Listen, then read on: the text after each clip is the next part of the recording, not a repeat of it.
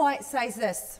Now, we read this yesterday, and so I want you to put this into perspective with what she says here. Disease is an effort of nature to free the system from conditions that result from the violations of the laws of health. We learnt about those laws of health yesterday, didn't we? 8 laws of health. In the case of sickness, remember this is the first of the 4 R's. The cause should be ascertained, and then unhelpful conditions should be changed, wrong habits corrected. Then, so this is part of the repair process, then nature is to be assisted in her effort to expel impurities and to re-establish right conditions. That's from the pen of inspiration. So why are we talking about these 2 theories? There's a saying that goes like this: if you always do what you've always done, then you'll always get what you've always got. So in 2020, traditional germ theory started to be discussed by many practitioners, and research into RAIN theory commenced. Our intention today is to encourage you to do your own research. Just to remind you, germ theory is the invasion of the body by microorganisms, and terrain theory is about the imbalance of the body's inner environment, which results in disease. So you might be thinking, well, what does all of this have to do with wounds? A lot, okay? And you'll see that through this presentation. So I want you to think over your lifetime, have you ever had a wound? Have you ever had a cut, a graze, maybe a more severe wound? Has anyone ever had one? Yep, everyone's had one before. As a child, I had quite a few, falling over this, falling out of that, breaking, well, no, I didn't break, sprain, twist, all sorts of different things. So wounds, there's lots of different types of wounds. I'm just going to classify them. So they could be open or closed, they could be penetrating or non-penetrating, and they can be acute and chronic, or chronic. So as you can see, there are several different types of wounds. So how can you help yourself at home to heal yourself? I believe that Jesus is coming very soon, and there is a time coming up very quickly where we are not going to be able to buy and sell. So it's really important that we are prepared. With the new Therapeutics Products Bill, it appears there will be new regulations for over 300 commonly used natural remedies. It really appears to be the beginning of restrictions, so we need to know how to use God's creation to help heal ourselves. Are you aware of this bill? Are you aware of the implications of the bill? Did you realise that if you want to buy vitamin C, you will probably have to go to your doctor and get a prescription? What about the herbs that you grow in your garden?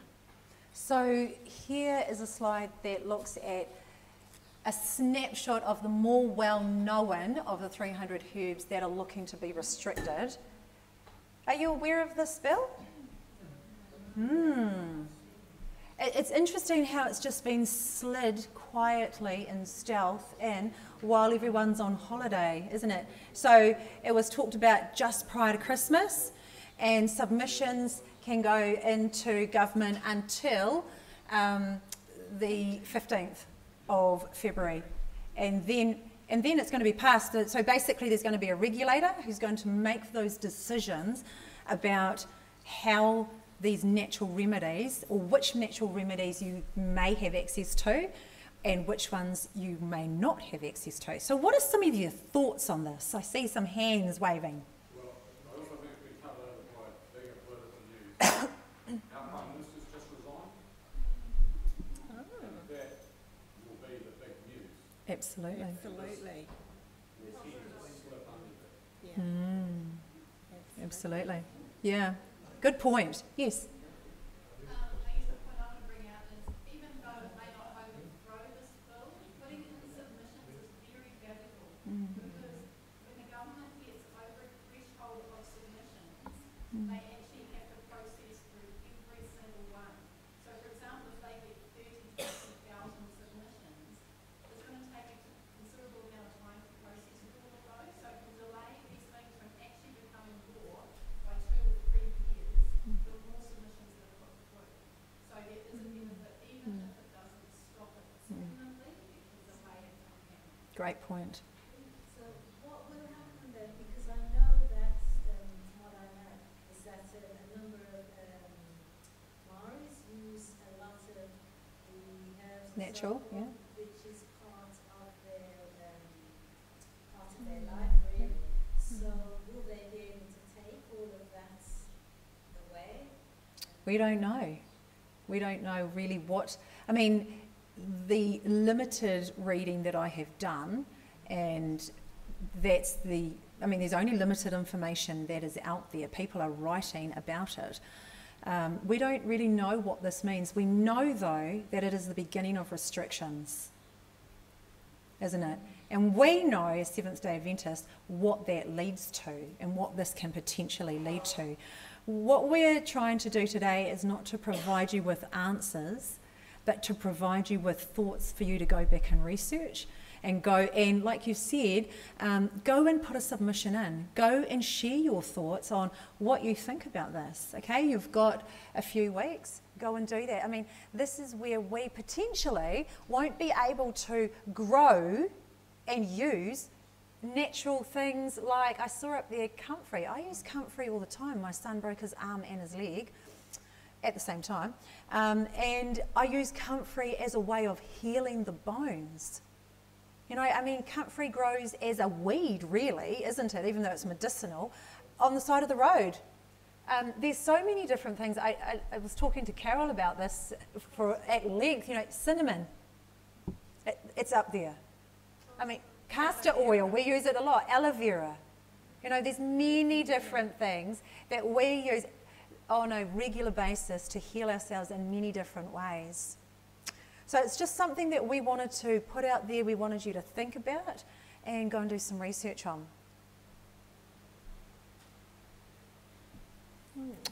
Ooh. So, actually this morning, as we were putting this slide presentation together, we thought we were going on with the script, and no, we're not. Carol said, hey Renee, look at this. So New Zealand Doctors Facebook, no it wasn't Facebook. No, it wasn't. It was a Telegram post. Said, from New Zealand Doctors sent to all of those who are on their website. So New Zealand Doctors Speaking Out with Science have a Telegram page that they put out regular media releases, and this one came this morning. So it says, for thousands of years, humans and animals have maintained their health by eating the fruits of the earth. There is overwhelming proof of the link between poor nutrition and almost all diseases. amazing. Amazing. And then they went further and said this one. The necessity and benefits of broad natural diet are evident from Egyptian skeletal remains from thousands of years ago, which suggests scurvy, a disease resulting from the lack of vitamin C. In 1753, a Scottish surgeon, James Lind, demonstrated that scurvy could be treated with citrus fruits. Now, before Carol was saying that possibly vitamin C could even be something that you have to go and get a prescription for, you know, but it's been around forever, and there's so many medicinal benefits with it, and, you know, so we encourage you, go and put a submission in, go and do some research on it, find out what this therapeutic bill is all about. Captain Cook was also onto it as well. Who was onto it? He didn't know what it had, but he knew there was something Something in it. Yeah. He won an award and became a pioneer for other captains and pretty much removed scurvy, which had been a major problem. Yes, absolutely. Yeah, they used to take limes, that's what the British Navy called themselves, limeys, because of that.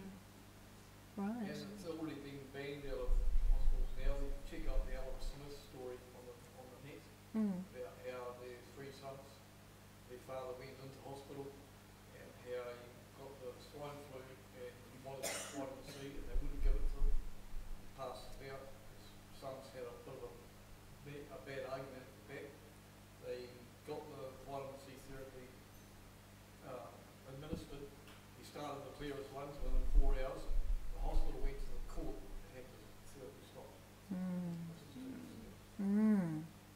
So we're going to talk about 3 components of wound care today.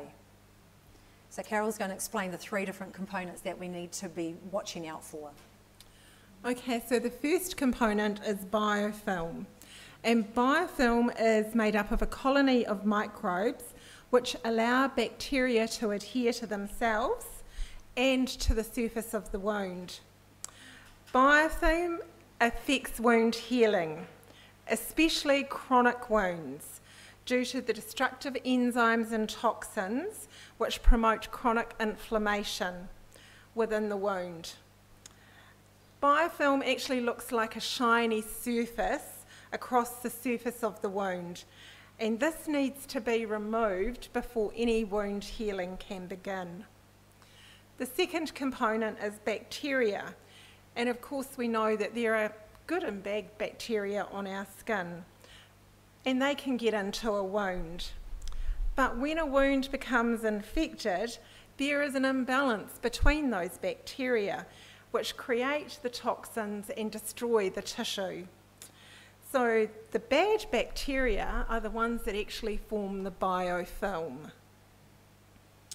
So for wound healing, we need to control the biofilm and the bacteria.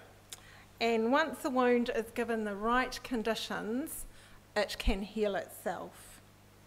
So we're going to look at, can we do some healing at home? If we address biofilm and bacteria, then can we help that wound heal? Okay, so this is what we're going to look at today. And we believe that we can. And so we've got to, like Carol said, you've got to address the biofilm. You've got to ensure that the body is balanced so that the bacteria are not fighting against each other and making that wound worse. And then you can address the wound healing, because you certainly don't want to close up a wound if those so-called bad bacteria are in there, okay? So let's have a look at this. If we're going to address biofilm, these are some of the herbs that you could use. Okay, so you could take a photo or you could come and see us later. We're happy to share these slides with you. So these are some of the herbs that you could use. So you could use rosemary, chamomile, thyme, oregano, garlic, peppermint, tea tree, eucalyptus, ginger, turmeric, cranberries, honey. This is just a small snapshot of some of the ones that you could use. There are many more, and it depends where you're from as to how accessible some of these are. If we're addressing the bacteria, we could look at things like cayenne pepper. Ooh, ouch, but it does work, and I've used it many times on some of my cuts and wounds that I have. Golden seal, turmeric, oregano. There's things like calendula, usnea. Does anyone know what usnea is? What's usnea? It's like a lichen that forms on, a lot of it's on totara trees in New Zealand. Yes. Yeah, on trees. Yeah, absolutely. It's abundant in many places. Abundant, absolutely. It's everywhere, really. If you open your eyes, you'll start to see, oh my goodness, it is everywhere. The way that I use usnea is once I've picked it, I dehydrate it. So I let it dry. If you don't have a dehydrator, you could leave it out in the direct sunshine for a couple of days until it gets that really crispy, hard feeling. And then I blend it up, and I have all my little bottles labelled of all my little remedies, and then you do scoop of this, and you've got your wound powder. So I'm going to explain that in just a moment. Yarrow. Does anyone know what yarrow is? Grows everywhere where I live. It is a weed. People would, my father-in-law says it's a weed because he's a sheep and beef farmer, and it grows everywhere. It's got like a little, lots of little tiny white flowers, or it could be yellowish flowers or pinky flowers, different colours. So you could pick either the flower or the whole stalk, and it's got these leaves. It can be quite tall, around about this kind of height. Again, I chop it all up, dehydrate it, blend it, and I use it for all sorts of things. I also infuse it in oils and then take it out after 4 to 6 weeks, and then you've got it infused. Okay, again, if you're not sure how to do that, go and watch that video that I talked about, that Hub Chat video with Dana Gazelshin. She talks a lot about this. And then for wound healing, once you've addressed the other two, you can start to close up that wound and allow the body, you can help the body start to repair and heal itself with things like this, marshmallow, comfrey, aloe vera, burdock and plantain. Now, as I said, my son broke his arm, 2 weeks later broke his leg, and same side, left side. Dear me, what a time. Boys, eh? And once he came in between all the cast changes, they would wash the area, and then I said, can I rub comfrey oil on it? And so I'd made the comfrey, taken it in, I would rub it on it. They'd sort of look at me like, what's she doing? So rub it on it, then they would put the cast on it, and then 2 weeks later would go in again and get it changed. And so over that course of 10 weeks, when he had that on his leg, that's what we were doing. Once it came off, we do it every single day, morning and night. So we have a little routine of what we do to try and help those bones heal.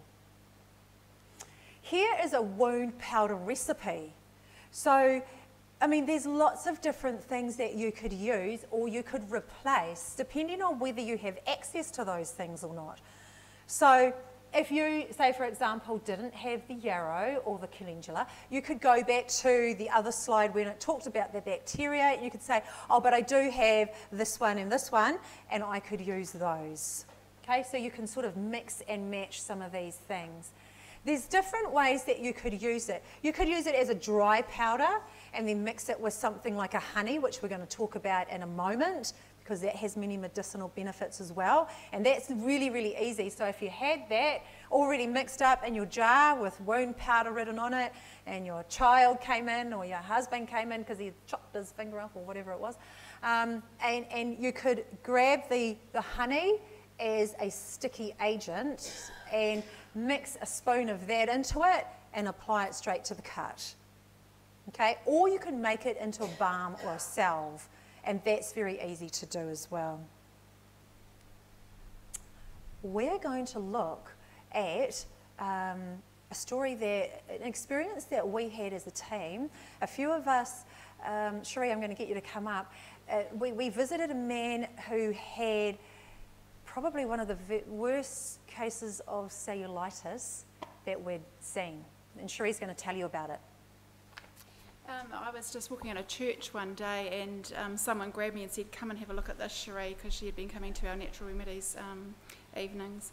And so I bustled off, and when this dear elderly gentleman lifted up his pants leg, I just saw this shocking swollen leg that was redder than that. It was just horrendous, absolutely swollen, red, tight. And this poor guy was so sore, he said he didn't know how he got to church, but he knew he had to be there that day. So he'd had this cellulitis for many, many weeks beforehand. He'd had hospital visits, he'd had IV antibiotics, and he was on oral antibiotics, but it was just getting worse and worse, so that's where we saw him. Tell us what you did, what we did.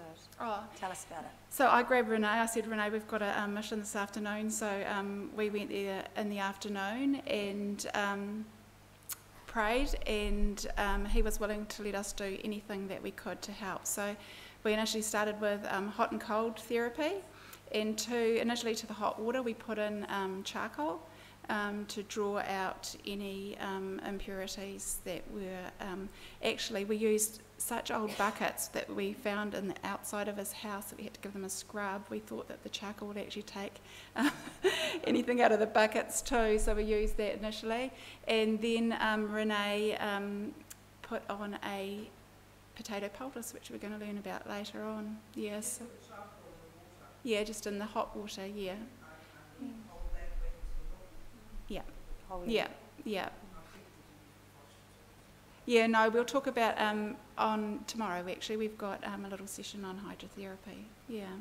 So we did that and we enlisted his neighbour and she repeated those treatments for a couple of days.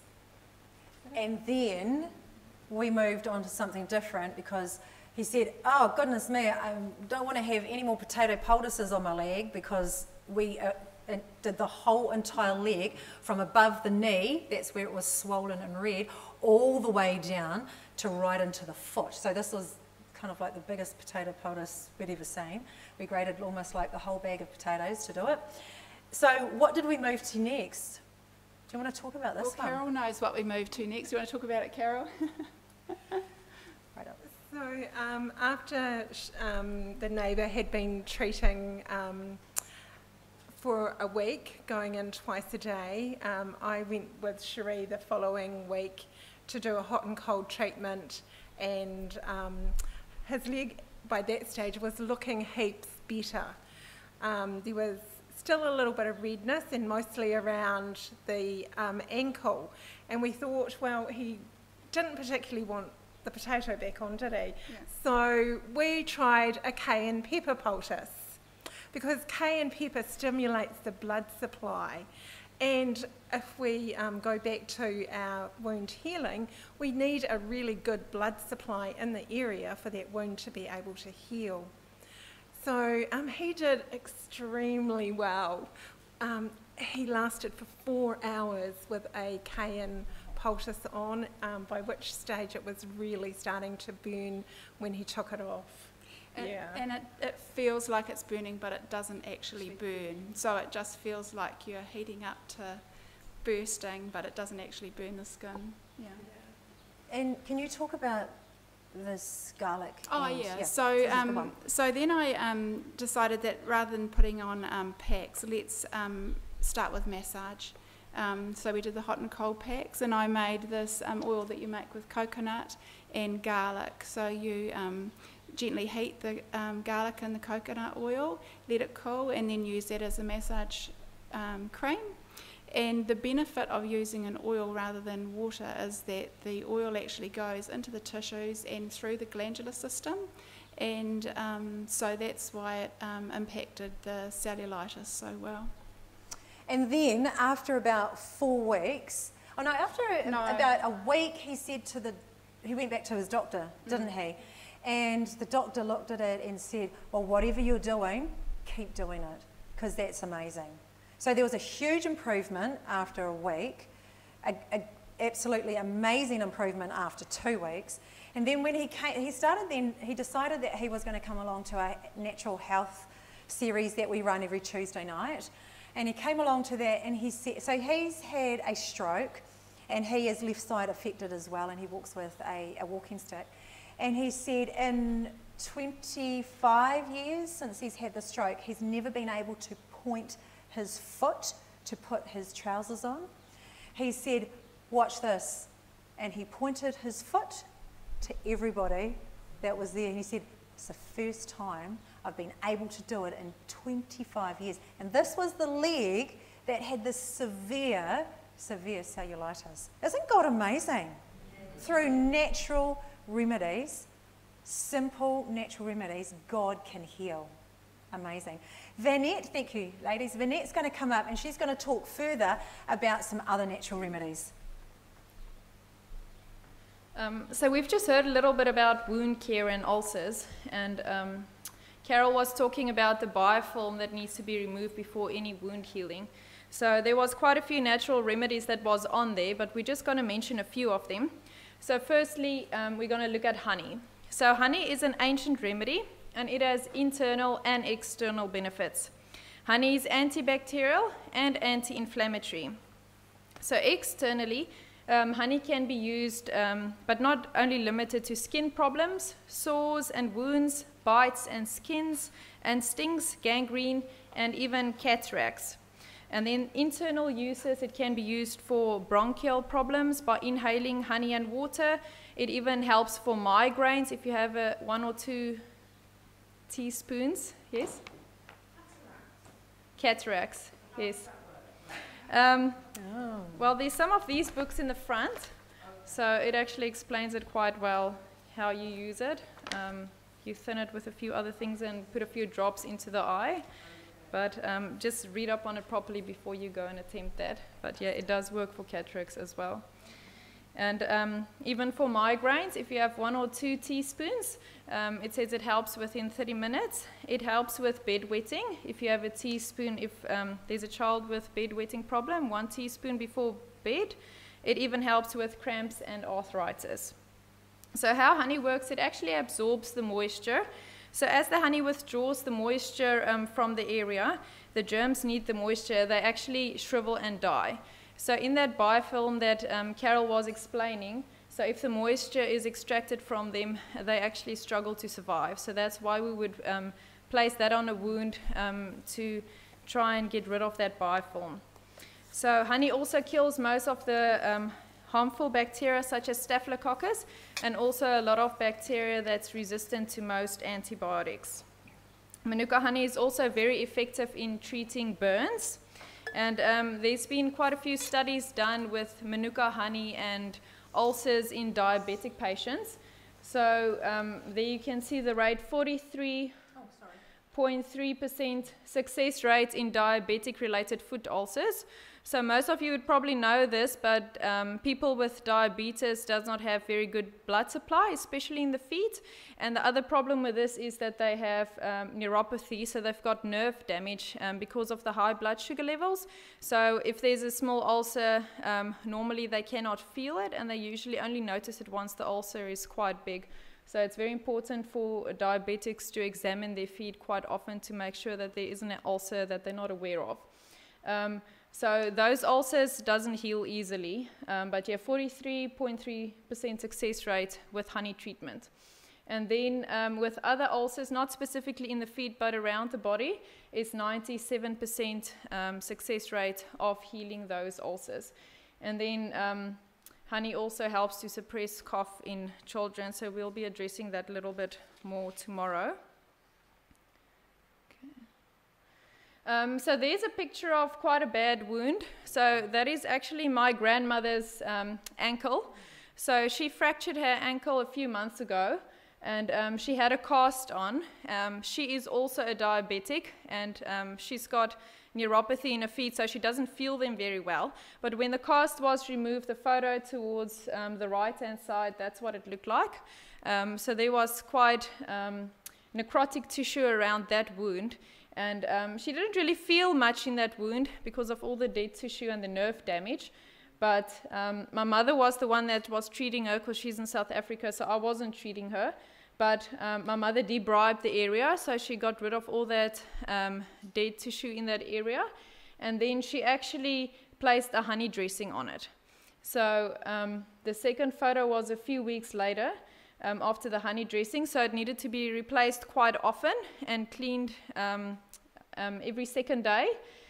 And she went back to the doctor to reassess the ulcer, and he recommended putting an antibiotic dressing on her ankle. So the third photo there shows after the antibiotic dressing was removed and cleaned, there was actually a regression in the wound healing and a bit more infection and pus draining out of the area. So my mom decided no, she'll just be going back to the honey dressing. And the last photo there, the wound was almost closed, but at this stage it did take some time, but she continued with the honey dressings and exposing it to some fresh air and sunshine as well. And with her diabetes and her neuropathy, that wound is actually totally healed now, where at first when I saw the wound I thought she's probably gonna lead to an amputation of a foot or up to a knee with that dead tissue. So then the next thing, the next natural remedy would be turmeric. So turmeric has a lot of health benefits, and there's more than 6,000 scientific studies actually conducted on turmeric. And combining it with honey has a synergistic effect. So it actually enhances the medicinal properties of honey if you combine the two.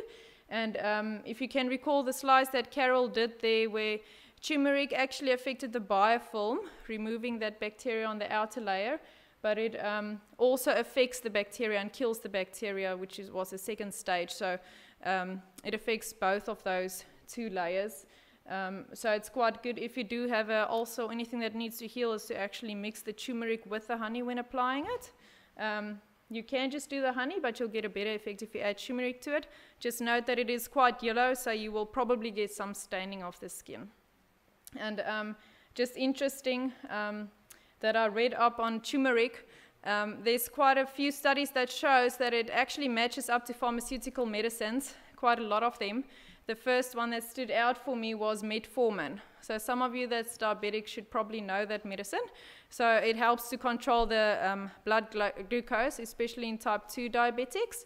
And it actually decreases the blood sugar a lot more than the normal metformin. And the other one that I found quite interesting is that studies were conducted on manic depressive patients. And some patients was on Prozac, some was only on turmeric treatment, and there was a group that combined the 2 treatments. And turmeric actually stood up to Prozac. They basically had the same effect. So yeah, I thought that was quite significant. So then the other thing we should all have is the potato. So even though they're bringing in that bill, taking away lots of the natural herbal medicines, we should hopefully still have a potato in our cupboard, or grow them in the garden to make sure that we still have a potato. So lots of health benefits on potato. So what does potato do for healing? So the potato is rich in potassium and phosphorus. So the skin has a lot of pores to absorb these minerals and to help with healing. And then it also helps to pull out the toxins out of the inflamed and infected area. So because the potato is alkaline, it absorbs and neutralizes the excess acid in the body, because any bacteria or disease thrive in an acid environment. So they don't like an alkaline environment. So that is what the potato changes the alkalinity of the body. So there's a few uses on potato. So there's quite a few. It helps with inflammation, strains, bruises, infections, boils, splinter, burns, prickles, lumps and tumors, hemorrhoids. That one I found quite interesting. If you cut it in the size of a suppository, it works quite well if you have issues with that. And then it also pulls heavy metals out of the body if you take it as a raw juice, and it even helps for stomach ulcers as well if you grate potato and ingest that, or even drink raw potato juice. So we're just quickly going to demonstrate for you that don't know how to do a potato poultice. I'm sure most of you have tried this, but you can use 1 or 2 potatoes, and then you basically grate enough for the area that you want to put a poultice on. So obviously, like Mr. McDonald that had the whole leg, you know, you'd need almost a bag, but it just depends on the area of the ulcer. So I'm just going to grate a bit of potatoes, and then Renee will come to the front. So as Vanette's grating, I'm just going to tell you a couple of stories, because a number of years ago when I started learning about all these different things, my go-to was Barbara O'Neill. And I'm sure we all know who Barbara O'Neill is, but it was her stories that I remembered in those times of, you know, my child comes to me with a twisted ankle, or my husband's got a sore whatever. It's those stories that I went, oh, that's right, she said do that. I didn't remember all the facts of the alkalinity and the acid, and I have to do this to neutralize that. I don't remember all that kind of stuff. So I'm just going to tell you a quick story. So my husband was cleaning at our house. By the way, I love potato poultices. We use it all the time. My children now just go and do it all the time. So my husband was cleaning one day, and he he was outside, not inside cleaning, outside cleaning in the garage, and there was a basketball hoop, but not the hoop bit, the whole board with the hoop on it, and he was moving it around, and he dropped it, and it landed on his 2 little toes. And all I could hear was the noise and the screams of, ow, ow.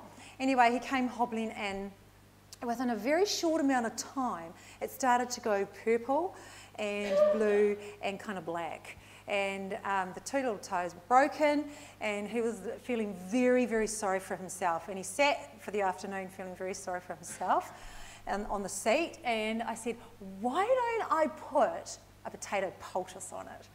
And he looked at me and went, seriously? No. I was like, no, seriously, let me put the potato poultice on it. Barbara said, because that's how I always say, Barbara said it works. He was like, no, I don't need a potato poultice on it, it's fine. I was like, okay. Anyway, by that night, he was feeling very, very sore. I said, hey, how about I put a potato poultice on it? He goes, okay, I'll let you.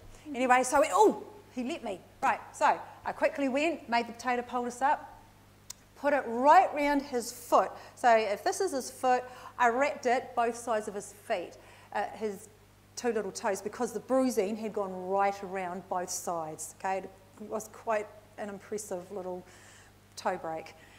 So I wrapped it right around, and this is the first time I'd ever used a potato poultice. So I wrapped it up, and Vanette's going to show us how to do it in just a moment. I put a sock on it because you do not want potato juice in your sheets because it goes brown and yucky, okay, so that's a good warning. You could use something like one of these little blueies that, thank you Estelle for getting these, and these are absolutely fabulous. You could make the poultice in that, okay, I know that Vanette's going to make it on the chuck's cloth, or you could put that underneath your limb or wherever it's sore to make sure that it doesn't leak everywhere. And if you're wondering what in the world what it was that I grabbed, it's just these. It's puppy training pads. Now you can get the medical ones that are like 3 times the price, or you just go to Kmart and get those. Fabulous. Anyway, so next morning we were like, oh, let's have a look, let's have a look. And even he was quite excited to see what it was like. So I took the sock off, unwrapped it, and we both looked at it and went, you've got to be joking. That is amazing. The bruising had completely gone. I could not believe it. It had completely gone. Even Jaden was like, wow, this is amazing. So I'm telling you, God has put amazing healing benefits all around us. We just have to open our eyes and do some learning about what we can use. So Vanette's going to tell us about this potato poultice. Okay, I've just grated half of that potato because we'll demonstrate it on Renee's hand. And then you grab any clean cloth. So I've got a Chuck's cloth here, but you might not have a Chuck's cloth at home if you need it. So you can use a tea towel, the puppy sheets, old linen, whatever you have available you can use. Okay, so we'll just place a bit of that potato to make a little pocket.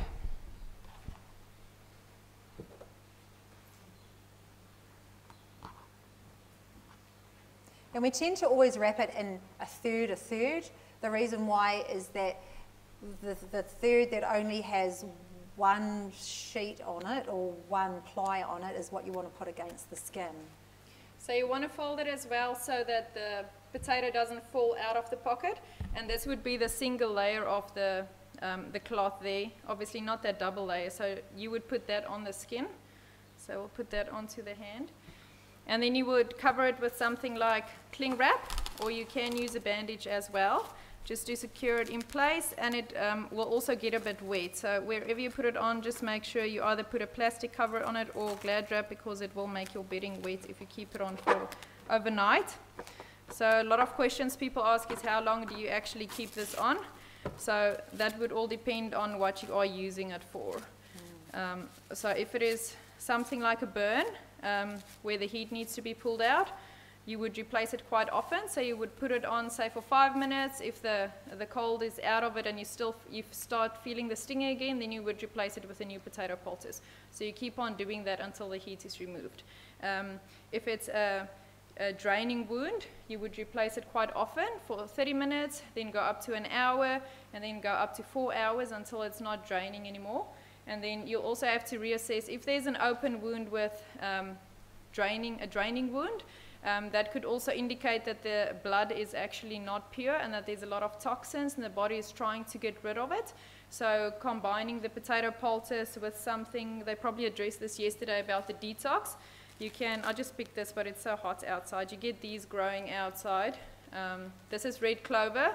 You can also get red clover leaves like this that is dried.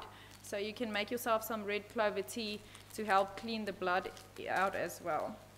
And then, yeah, so it all depends on what you are using it for. But you can also assess the wound. If you feel like it's getting worse, then you discontinue the use and maybe try a different natural remedy.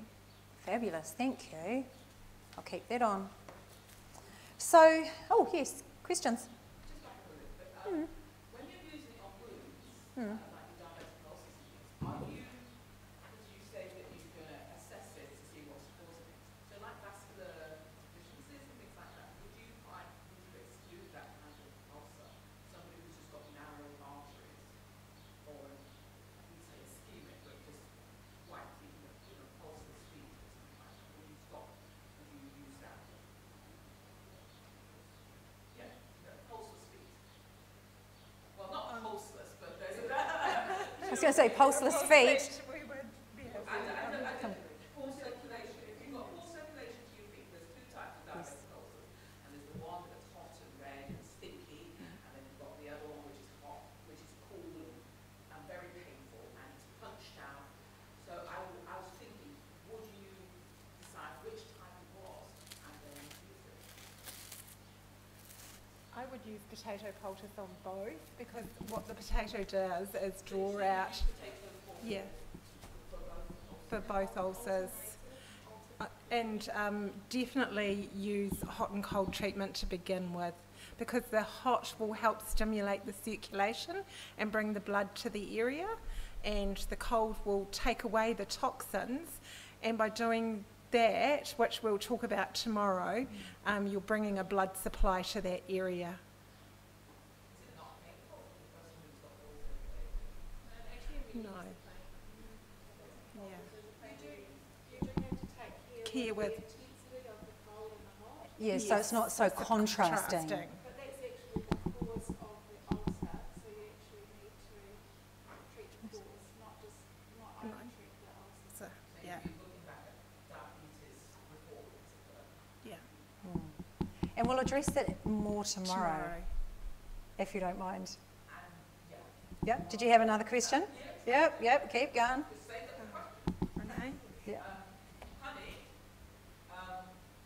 Yes? I don't know how true this is, it might be just but I understood that Manuka honey, which has just been great science rejected by Japan because of the high levels of glyphosate with it. So I just wondered, will that affect because so many bees are going to the fields which are heavy with this weed killer, and they bring it right back to the hive and it's gone straight into the honey. What's your comment? That's a really interesting thought, actually. And this is what we talked about yesterday, that everything now is somehow affected by the things that we have done in our environment, isn't it? I guess I digress. Cherie's going to answer that in just a moment, and I digress. You know, yes, Manuka honey is known to have the best medicinal benefits. I don't always have Manuka honey in my cupboard when I'm treating. I just grab whatever honey that is. Sometimes it's just clover. But Cherie, do you want to come and address that? No, it just reminded me of that quote yesterday that said that everything that God made, Satan has put something in it. Satan has tried to destroy. You know the quote that Estelle read yesterday, that everything that God has made, that Satan has tried to taint and change and modify so that it takes our focus and it takes the benefit that it was away from God. Debbie? From a farmer's point of view, if it's Manuka honey that's been tested at 5 and it's highly unripe,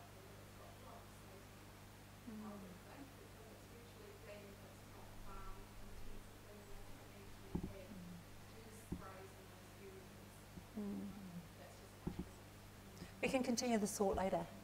Okay. Interesting thoughts. Thank you. Okay, we want to move a little bit differently now and have a look at this person. Do we know who this person is? It's Ellen Harmon, Ellen White. So this is in her younger days. So in 1844, we know this story well as Seventh-day Adventists. God called the sickly, shy, uneducated 17-year-old Ellen Harmon, Ellen White, into his service as an end-time prophet. Now, God intentionally called, and I love this here, he intentionally called the weakest of the weak. He didn't call the ones that was the most educated or the ones that could speak up the front the best. He called the weakest of the weak, that his strength that may be made perfect in weakness, that his strength may be made perfect in weakness. So we're going to talk about the Adventist health reform message. And we know that this message was given to Ellen White, and it began in the mid-18th century, or the 19th century, which was 1800s. So this was a time when medical ignorance was everywhere. Parents could expect that on average only half of their children would survive into adulthood. Could you imagine that? Half of your children surviving into adulthood? Isn't that terrible? And this was the case for Ellen White, Ellen and James White. Only 2 of their 4 children made it to adulthood. So Renee, you said it was a time of medical ignorance. So it was a time of bloodletting, of poisoning. Night air was considered dangerous. Bathing was a health risk. Tomatoes were considered a deadly poison, and real poisons such as tobacco, arsenic and mercury were considered curative. Drinking blood and eating raw meat was supposed to build good blood.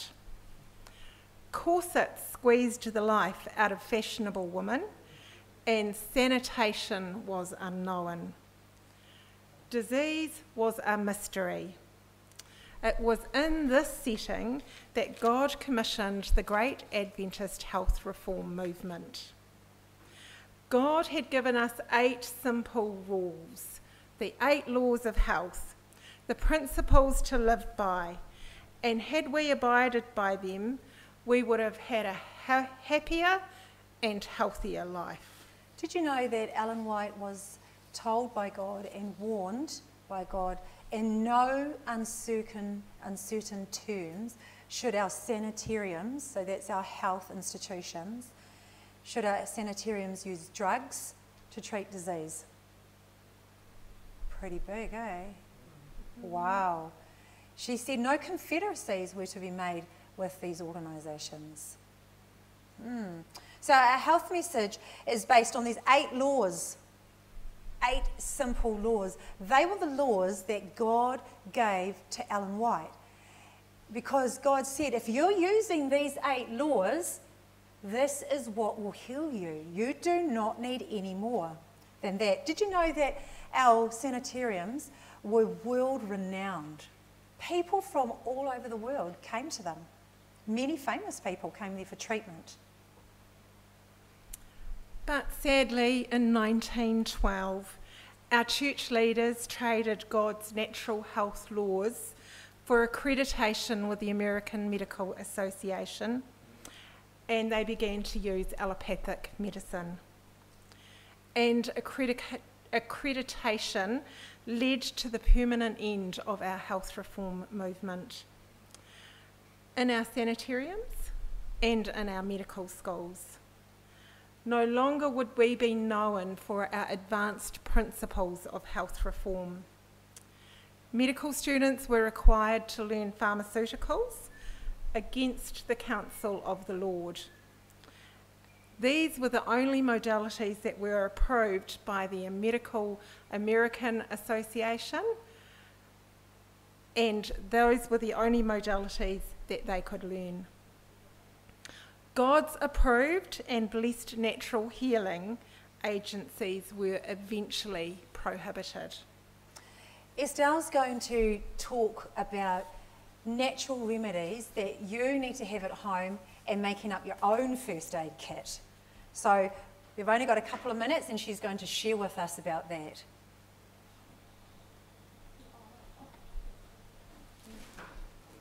Good afternoon, everybody. Hope you're finding this a bit interesting.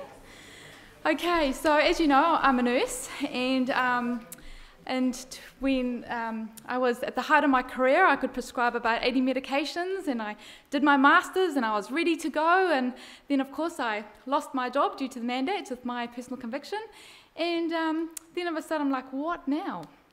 And then I made the best decision of my life. I went up to, Semi here. I went up to Takuma because he did a 4-week medical missionary course. I thought, okay, let's see what they've got to say.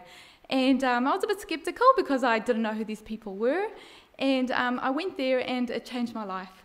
And out of all the study I've done, I thought, man, you know what? I've actually wasted my time.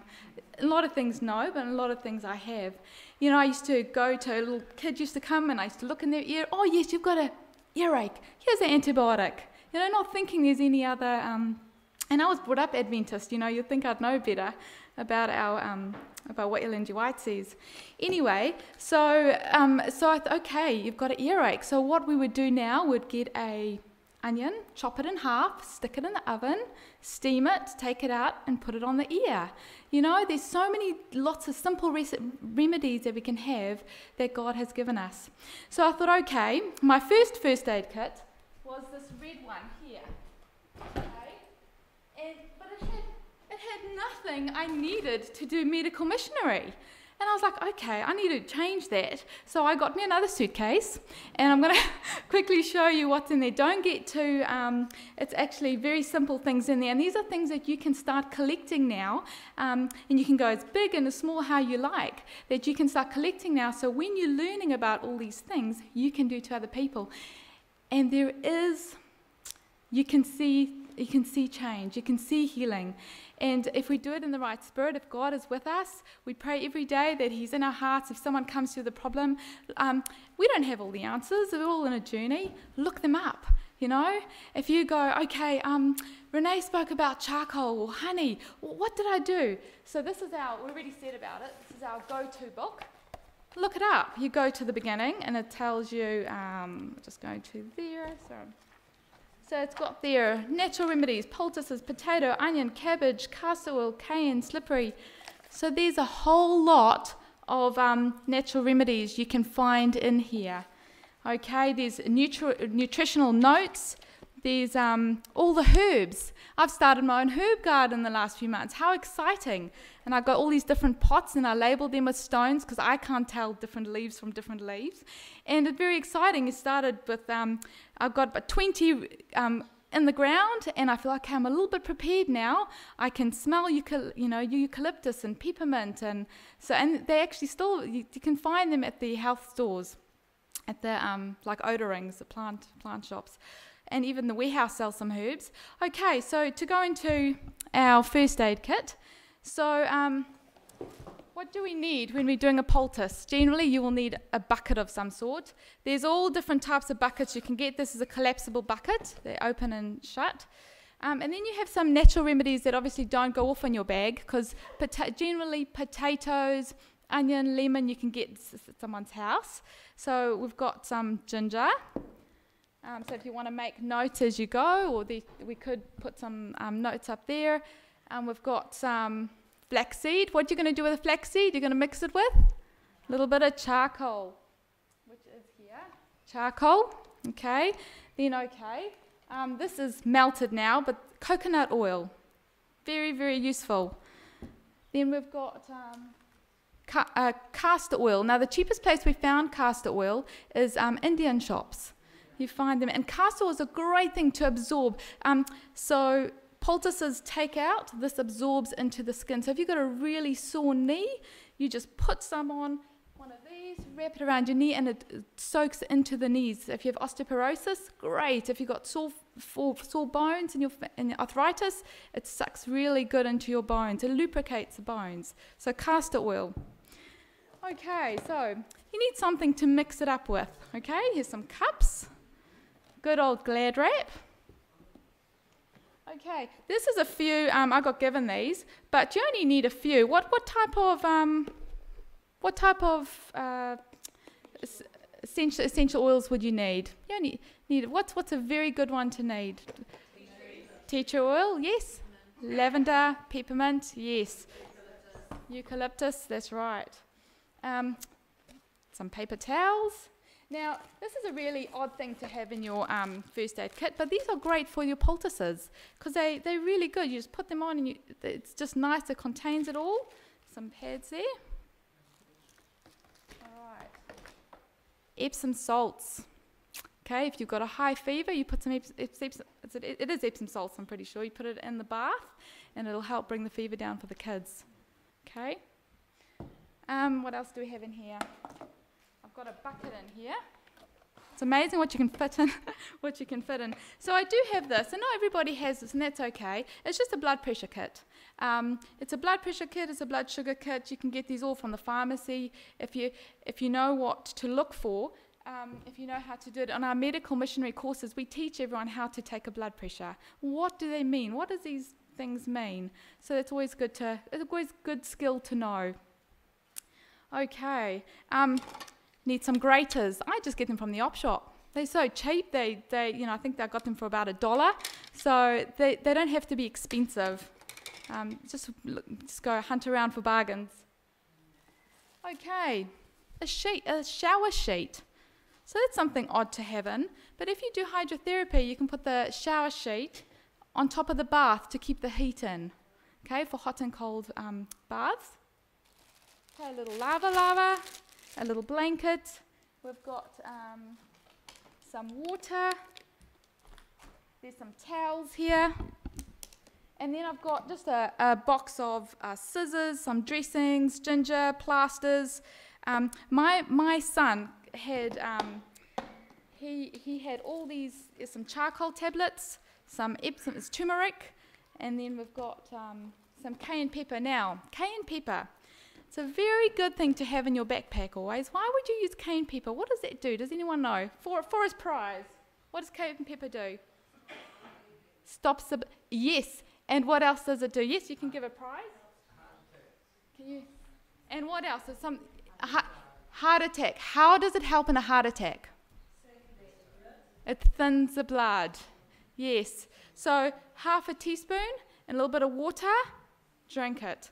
If anyone says that they've got chest pain, it's not going to harm them. Okay? And also, if there's internal bleeding, it's just really bizarre, but if there's internal bleeding, it can stop the internal bleeding. Cayenne pepper, yeah, so very good to have. So just a little, then this colloidal silver. Colloidal silver, what we do is put them in some spray bottles, and you just spray it on the back of your throat. A lot of people, when they did a lot of PCR testing and that, we don't really recommend doing PCR testing. What you can blow into a nose and you put the end of the bud into the tissue. Do it that way. We don't want that. On the end of the PCR tip, it's got EA, which is ethanol oxide, not very good for us.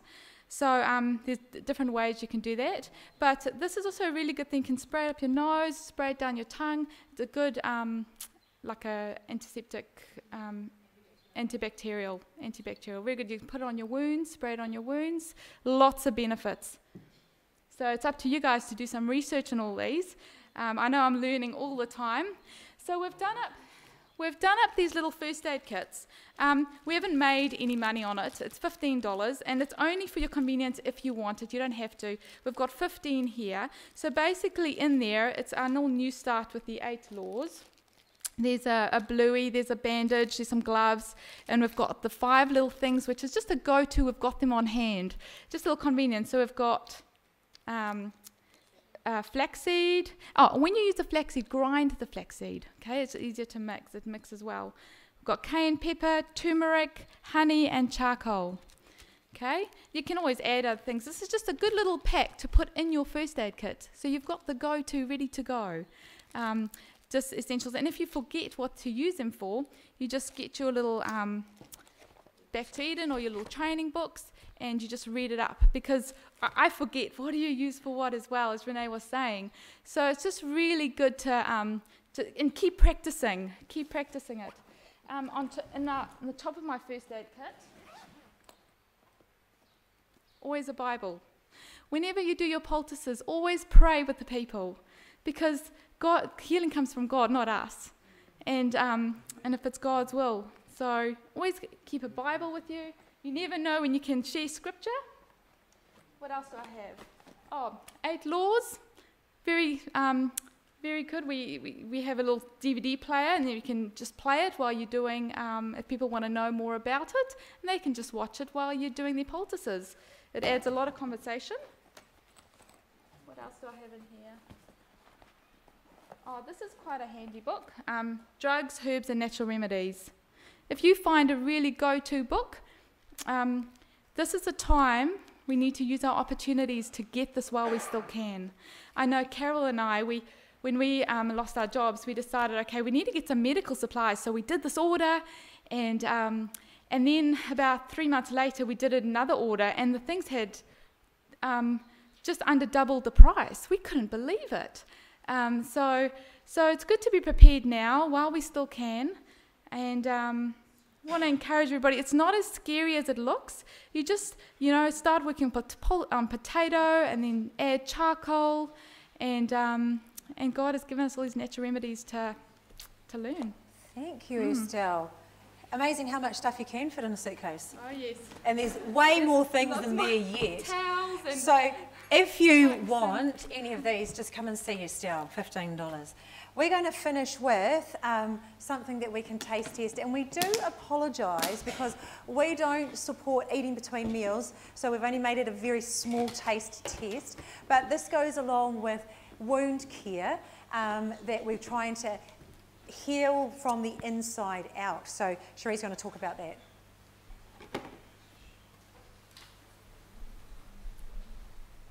Okay, in addition to these fabulous balms and remedies, we can assist wound healing by how and what we eat and drink.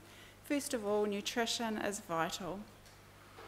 I'm not going to demonstrate today, but I'm just going to talk to you about making this delicious, fresh and healing salad that contains many of the essentials for wound healing.